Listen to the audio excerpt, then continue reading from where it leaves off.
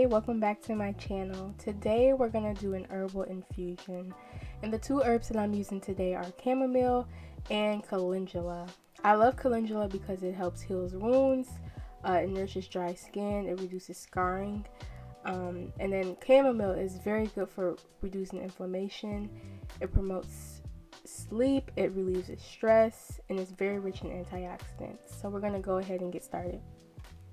For this tutorial today, you're going to need a mason jar, chamomile herb, calendula herb, grapeseed oil, and cheesecloth. And for the mason jar, you can use a standard size if you have it. So we're going to use 1.5 cups of chamomile dry herb, and of course I'll link everything in the description that I'm using today. So I don't know if you guys can see, but I started off with a little bit of oil at the bottom of the mason jar just to get me started.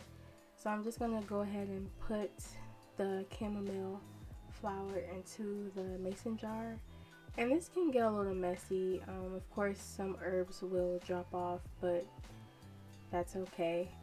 So then we're gonna go in with our calendula herb, sorry. And we're gonna measure out a cup of this. Like I said before, I really do love this herb because it really helps with psoriasis, it helps with people who have eczema, and so we're just gonna measure out 1 cup of this. And this recipe makes about 1.5 cups of infused oil. And so once we're done pouring that, we're just gonna put it right into the mason jar.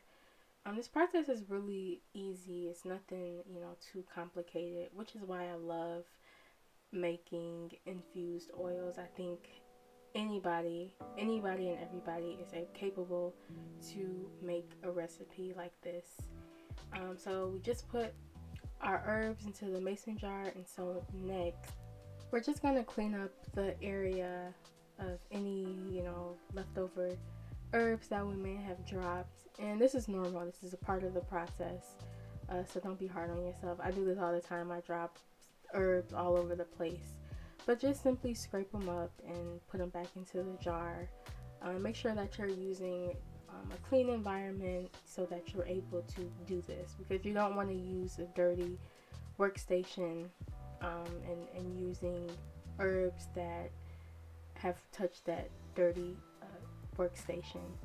So I have 16 ounces, which is equivalent to like 2 cups of grapeseed oil, and we're just gonna drop it in as so.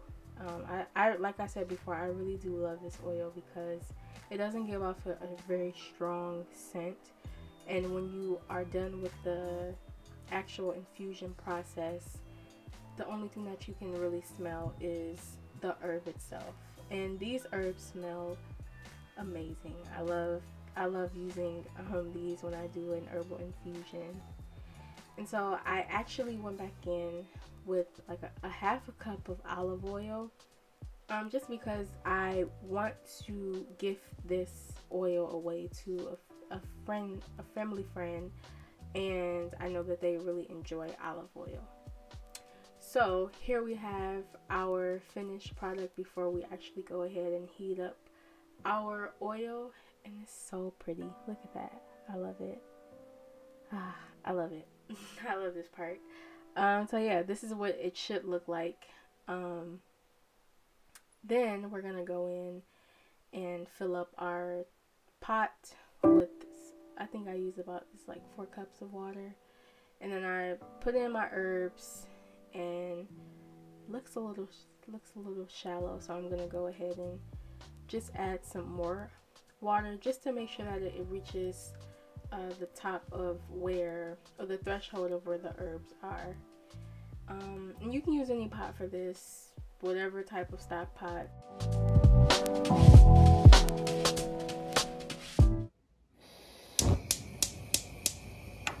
So once we have our fire going, you're going to turn it to the highest setting, and we're going to let this sit for about 1.5 hours, just to make sure that we really get all of the benefits of the herb itself. So after 1.5 hours, we have finished our infusion. So you did it. We're done. So I don't know if you guys can tell that well, but even the color of the calendula and chamomile has a bit of a darker complexion now, because we have completely drained all of the nutrients, and in the nutrients we drained the color. So now we have this beautiful infused oil. So I'm taking my cheesecloth and just placing it over the white mouth of the mason jar, just to help the separation process. Basically, we're just gonna strain the oil from the herb, and this is the best way that I've been able to extract any type of oil when I'm doing an herbal infusion. And so we're just gonna pour it directly into our mason jar, and you want to use a jar that has a spout so that it's easily transferable. If you want to use another small jar or another mason jar, you won't have any spills. So I'm just gonna let this sit there, and so I got all of the oil out, and I'm gonna use this small jar that I got from a craft store. I love it. It's so cute because it's glass and it's transparent, but okay, sorry. So we got a cup and a half of oil. So I'm just gonna place this in there, and I want you guys to make sure that you store this in a cool, dark place, just because we don't want any direct sunlight. We just want to make sure that we're protecting the oil. Usually I'll use an amber glass jar to preserve the oil better, but I wanted to show you guys the color, so I just used a clear jar. So this is actually an infusion that I did a while back. Instead of using the double boiler method, which is a method that we use today, I just put my herbs in a small jar. I covered it with olive oil, and I let it sit for a month and a half, close to 2 months. And I wanted to try out this process just to see how the oil would turn out. And I mean, it all works just the same. In this case, time is on our side. So the longer that you have the herb sit in the oil, the more benefits that you get from the actual herb. So look how beautiful, y'all. I love this oil.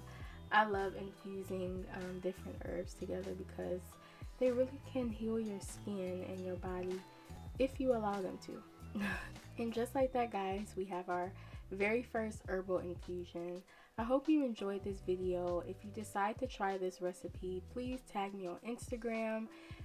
Leave a comment below. I would love to hear from you. And if you want to see more videos like this, please subscribe. I love you guys. Thank you so much. Bye.